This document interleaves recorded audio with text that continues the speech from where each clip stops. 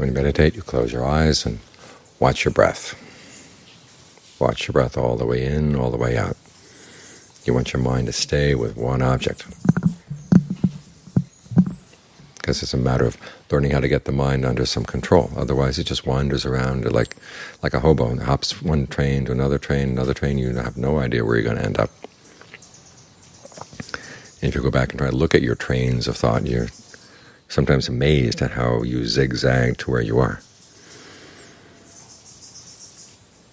And if your mind is like that, then it can create a lot of trouble. It'll start thinking things you don't want to think at times when it's really not the right time.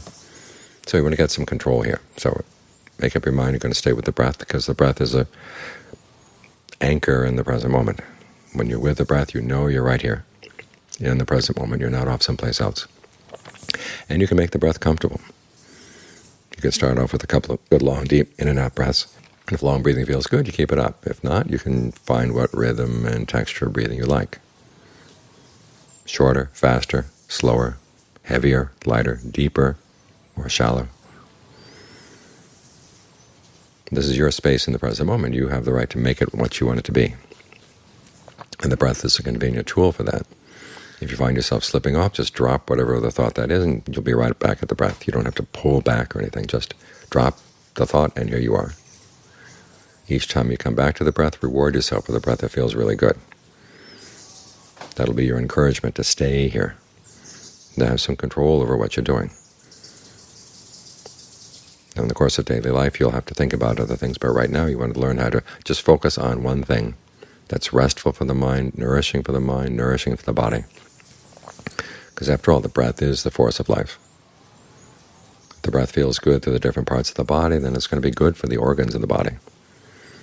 When the mind has a comfortable place to stay in the body, it's more willing to stay here. That way you can observe your mind more carefully, because the tricks the mind plays on itself to go running off. It's like a burlap bag gets suddenly placed over your head and you get carried off, and then the bag is taken off and you find yourself someplace else. Then the bag gets placed on your head again and you're off someplace else. What happens in between you don't know.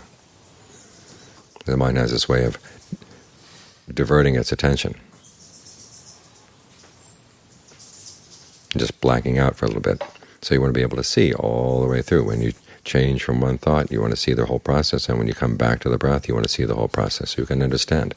If an unskillful thought comes up, i.e. one that creates unnecessary suffering, you know how to take it apart, because you've seen how it was put together. You've seen all the steps. And you see that best by being anchored here in the present moment with the breath, so that anything that pulls you away, you know immediately because something's up. And sometimes the breath itself will give you a little warning. There's a little tightness or a knot in the breath. If you sense that, okay, just breathe through it. Otherwise that could turn into a thought. This way you're more in control. Instead of being pushed around by your thoughts, you can push your thoughts around. In other words, you can push them in a direction that you know is skillful, that will be good for you and good for the people around you. So take some time here to get to know your breath, and in the course of that you'll also get to know your mind. Get some control over your mind, so that you're in charge. And it's because the mind is what shapes your life. If you're in charge of your mind, then you're a lot more in charge of your own life. Things don't push you around the way they used to. You take a more proactive stance to what's happening in the world, at what's happening inside.